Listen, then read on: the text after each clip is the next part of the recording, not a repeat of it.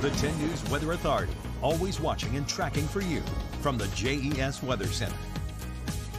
And on the horizon just a few days ago, saw this rainbow right there after a few storms started leaving off toward the east. That combined with those mountain views doesn't get any better than that. Thanks to Cindy Beach for today's picture of the day. And as radar scans the sky, not seeing anything right now. Did have some downpours out there as recently as about 3 o'clock this morning, but those have since dissipated.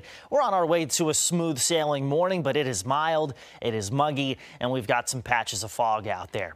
All right, here's 8 o'clock. We're starting out dry for the most part, a mix of clouds and sun today, and a front passing through that'll trigger some hit or miss showers and storms. You see most of those after 1 or 2 p.m. and along into the east of the Roanoke Valley. After sunset, we'll see that limited chance going down to about 0. This is 11 p.m. And again, we're just kind of mild and muggy for a Friday evening and into Saturday morning, but once again, seeing some patches of fog developing.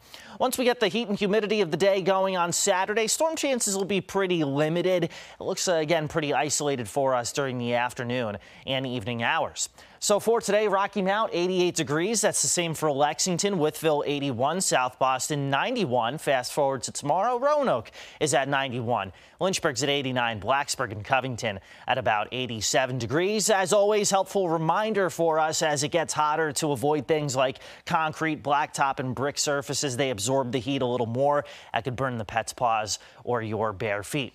Meanwhile, severe weather getting going today. That's going to be in the Rockies and in the Plains. That threat advances a little bit to the east by tomorrow, but still stays west of the area.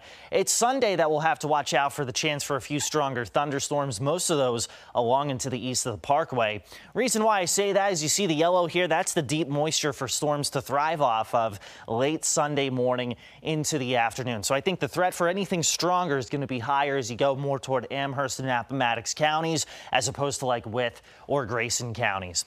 But once that storm system drifts off toward the north, we're looking at things turning drier by the middle of next week, at which point we'll start to see things heating up once again.